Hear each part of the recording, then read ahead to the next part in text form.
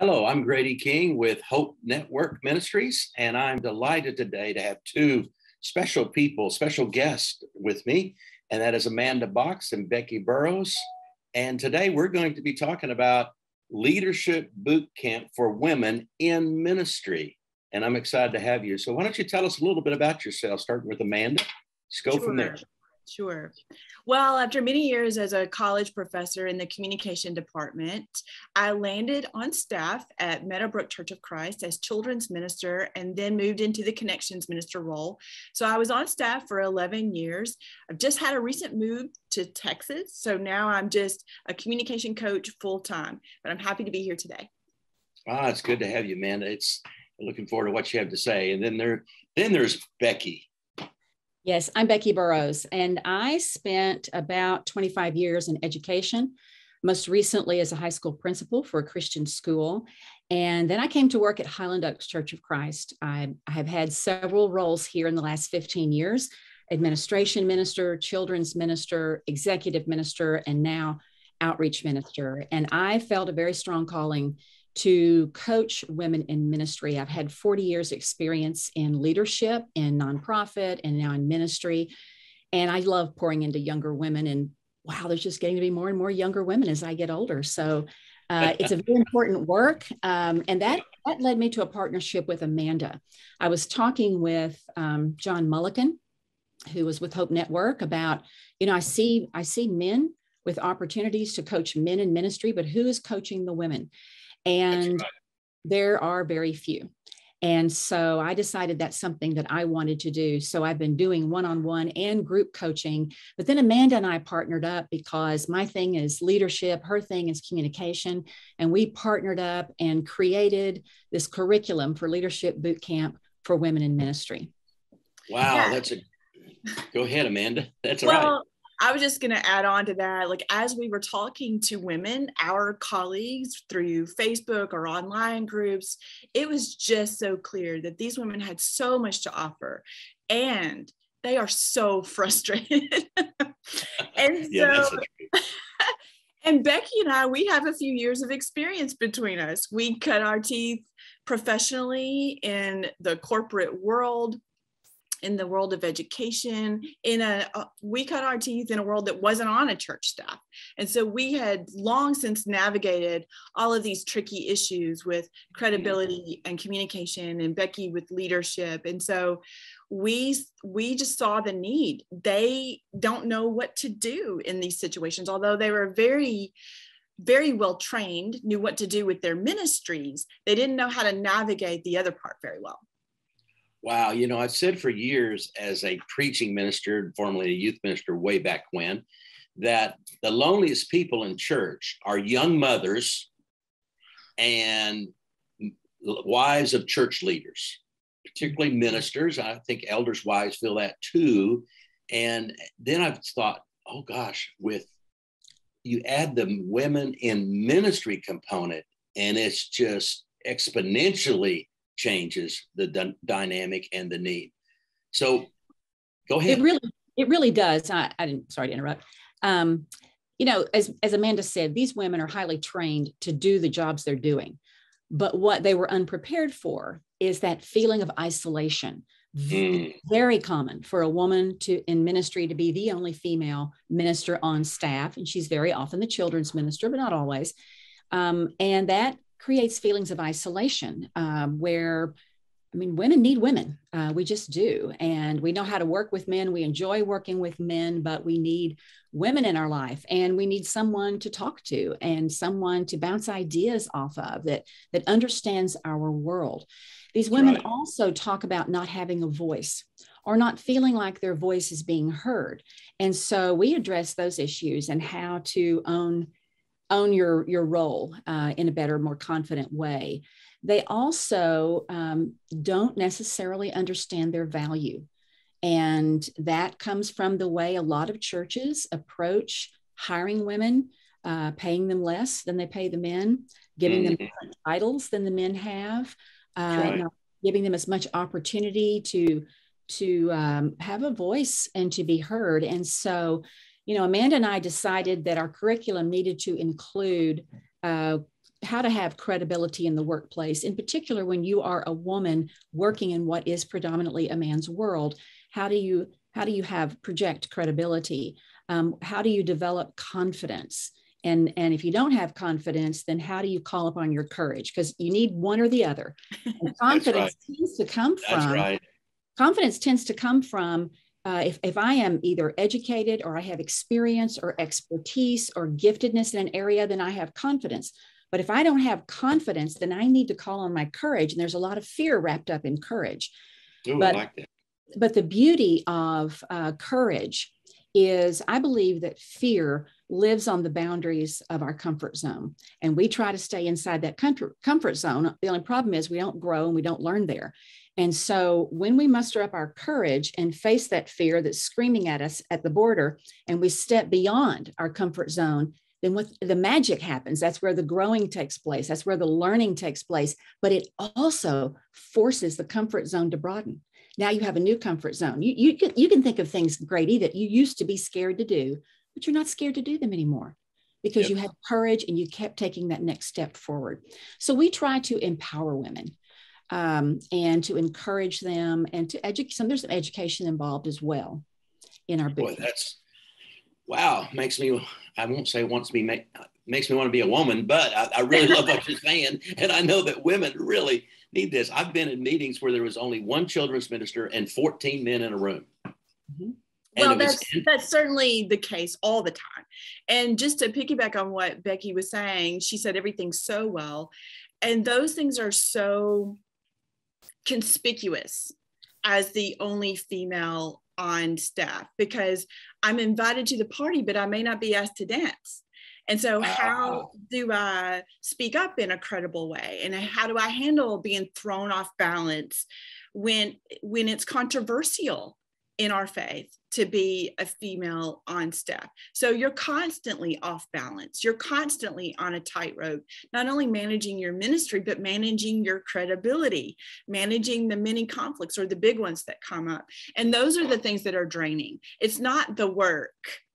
It's all these other things that we're not trained very well to do unless you have some experience under your belt, which is what we have. I'm laughing because it was hard earned, right, Becky? It was hard earned. That's right. And men say stupid things. And sometimes we're not going to do that. Everybody says stupid things. I know that, but in a group context, sometimes they can talk as if the woman's not even there. Well, I have been in elders meetings where I was one woman with 20 men, and they're talking about women's roles in the church as if I were not in the room. And I'm practicing what Amanda teaches in the boot camp. I'm practicing my slightly interested resting face, trying not to cry, and trying not to look shocked, and trying not to show that I'm perplexed as to why no one's asking me what I think or how I feel as they're talking about me. They don't realize they're talking about me, but they are. Mm-hmm. Yeah, certainly they are. Certainly are. So you've done how many of these so far? This started like 2 years ago or 3? It started 1 year ago. We've done 1 year ago. Mm-hmm. We have done 3. How many's in a typical group? We like to keep it 10 or less so that we can interact with them. Right, and what we like to do is we like to do a lot of the teaching via video, and that way they can watch it whenever they want, as many times as they want. And then we come together once a week for a month, and we do 2 hours of group coaching. We also encourage each woman to sign up for a one-on-one group coaching session with me. It's more of a strategy session, and another one with Amanda to deal with some very specific things that they're facing in their ministry. Yeah. And those things are so important to keep those classes small so we get community. We talked about isolation, and I felt that in a big way. I was the only female Church of Christ minister in the state of Mississippi for 11 years. Wow. There were a couple of years where that was an exception, and I was lonely in that. I didn't want to go to my church people, to my friends who were church people, to my family. I needed a community of other, and I wanted Church of Christ ministers so that they already had me in context. And so Becky fired up this very casual online group, and I was like, I want to be in it. And it would not have mattered what we were doing. We were doing leadership with Becky, but it wouldn't have mattered. I needed friends. Mm-hmm. So it really is, it provides a real safe place for them to be and to share and to feel valued and get some coaching and leadership. So it's really for women in ministry. But we also have volunteers though too. Like, I think you're in the spotlight when you're a female minister on staff, but you've got a lot of work that's done by women in the church, whatever their title is. It might just be volunteer or a ministry leader, whatever they're called, but they're in the same predicament. They're just not on staff. And so they're learning how to lead in this world too. So we've had a lot of success with volunteers as well. In fact, the last boot camp we did, one church sent 6 women, and only one of those women was employed by the church. The others were high capacity volunteers who were leading ministries as volunteers. And this church is not even a church that has dealt with women's roles in the church yet, but their preacher believes so much that that's where they need to head. He's trying to empower the volunteers. It's just incredible. And what Amanda and I learned that we didn't know before is the power of having all of the women in the group from one church, because they are able to take that language home and continue helping, encouraging, and supporting each other long after the boot camp is over. Yeah, so we started with ministers, broadened it to volunteers, and now we're broadening it even a little bit more, because I think any church staff could go through the same boot camp, because everybody needs communication and leadership skills. So to go through this together as a staff, no matter what the gender or title or anything, is going to be a great experience for cohesion, for skills to understand each other better, to handle conflict better. Then that's going to float out to the church as well. So whatever variety or whatever version, Becky and I, we can do whatever you want. I think you could call it the Romans 16 group. And the reason I say that is because 20 of the 30 names mentioned in Romans 16 are women. Wow. And I think that is incredible. I love to preach to that and go, hey, let's get off our high horse here about who really makes church go. You know, it's the Holy Spirit working through 20 of the 30 women in Romans 16 in these house churches. It's just pretty incredible thing. So this is a Romans 16 group right here. I love it. That's great. So what's been your experience with women? What kind of feedback are you getting? Testimonies? What kind of input? What kind of loop are you getting back from communication loop back from them? It's been incredible. I come away from those classes completely inspired. I used to call myself the communication evangelist, but I've given myself a promotion. Now I call myself the unleasher of the awesome, because when people have the language to lead, what's there comes out. And it is amazing. I mean, the stories, the ways in which these women are leading, I get chills, we're applauding, and they're just putting one foot in front of the other, doing what God wants them to do with the skills to either get back on balance when they're thrown off. They are so on mission. I mean, I feel like we've given birth to all these little leaders, you know, because they were already so awesome to begin with. And we just give them the skills that creates a confidence of confident habits to be able to push that further. That's just one thing. Wow. We always ask for feedback. First of all, because we want it. We want to continue to tweak the program because it needs to meet the pain points of the women who are there. It's not about the two of us deciding what they need to know. We need to deal with what they're dealing with. Yeah, their reality. In our last session, we always ask, we record our sessions and we ask for feedback. We also ask for testimonials if they're willing to send them, and we include those in the registration that we send out for people to sign up for our next boot camp. We want them to see what other women have said about the boot camp. The feedback that we get, I really think, has to do with the way in which each woman now feels empowered in a way that she didn't feel empowered when she came in, whether it's about courage to do a thing that that she didn't have the courage to do before, or knowing how to feel and to present as more credible, or having confidence, or how to deal with conflict. We touch on all of these things. And so it's different for each woman, right? Because they're each coming to the boot camp for a different reason. That's one of the things we ask them at the beginning. Why did you sign up? What were you hoping to get from it?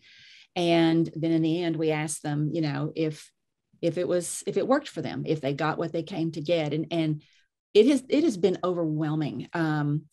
The community, I think, is an important aspect of it. Not only do we have community in our coaching groups, but we create a private Facebook group for the duration, for the month, so that we can share our successes and our cries of anguish and anything that we want to share. We put resources on that private Facebook group. It's just another touch point, so that we can stay connected with these women, and we stay connected with them after the boot camp is over. Yeah. Wow. This is awesome. I love it. I love it, man. You got to comment. So how would somebody find out about it? How would they participate? What's the cost? Okay. They're all great questions. I need to give a shout out to Hope Network, because this boot camp started because the leaders that be at Hope Network believed in us and believed in what we had to offer and really helped us promote it. And after we've been doing this for a year, though, one of the things we've discovered is there's not a good database out there for what churches have women on staff. I've asked, ACU, I've talked to Hope Network, I can't find one. And so getting the word out is extremely difficult. We advertise it on Facebook and Instagram. We ask Hope Network to put it on their stuff that goes out. But we are always looking for a better way to get the word out. And of course, word of mouth is always going to be your best marketing tool, but that takes a long time. It's hard to build up that reputation. And we've only been doing this for a year. The boot camp is set up for 4 weeks, 2 hours every Monday for 4 weeks. So our next one begins the first Monday in February. I don't have that date right in front of me. I think it's the 7th, maybe. And it goes for 4 weeks. We also send a 1-hour video module prior to that session, and it usually has the worksheet that goes with it. Again, they can watch it as many times as they want. They can practice some of the skills on there. They can come with their questions ready for the group coaching time. Mm-hmm. It costs $450 for the whole thing. That includes 4 2-hour group coaching sessions, a one-on-one with me, a one-on-one with Amanda, 4 teaching modules, and the worksheets that go along with it. That is a special price that we only reserve for ministry, because if you know anything about coaching packages, right. They're a lot more expensive than that. But we understand we're in the ministry world, so we understand that the price has to be affordable. So if somebody's listening to this, which I hope they will, as we push it out, this interview today, this session we're doing, and they say, look, you know what? I want to help scholarship someone. Would they send that to who? Like if I wanted to scholarship somebody, because I'm thinking not everybody in every church context, would have it. And so on the registration page is information on how to get a hold of Amanda or me. We'll have our email addresses on there. All right. And they need to contact us and let us know, because that's what Hope Network did for us. They had a grant that they had received, and they used that for coaching. And so Boot Camp was a recipient of some of that money. And so, yes, that's what happened with this church that sent 6 people. There was someone willing in that church to underwrite it. And so that would be the way. Get a hold of us on our email. And I'm hoping as we send this out, that information can also be included along with the link to how to register for boot camp. We want to be sure people know how to get a hold of us. You just get the information to me, and I'll get it to Greg and Rich. So we'll get it out there and attach it in the Facebook post, and then wherever we put it, we'll make sure they get all this information. So if you had to say, if you had to kind of summarize in a sentence, I believe in this because, you would say what? I believe in Leadership Bootcamp. Yep. I believe in Leadership Bootcamp for women because. Now, do we each get one sentence, Grady? Yes, ma'am. I'm looking for a conviction statement. You've already said it, but I just want to summarize it. So anybody that's on the fence is going, oh, I need to do this, just to be with these 2 ladies, if nothing else. I believe in Leadership Bootcamp because women need women. And God calls us to pour into older women, to pour into younger women. And yet, Absolutely. yeah, I just need to stop there. Oh, that's awesome. Go ahead. Well, we're dealing with such amazing, gifted, strong, amazing leaders. And my part with communication is a learned skill. And so anybody can learn it, and they're going to be able to do their job so much better once they have those communication skills, confidence, credibility, the ability to handle conflict, all of those. It just makes everything easier.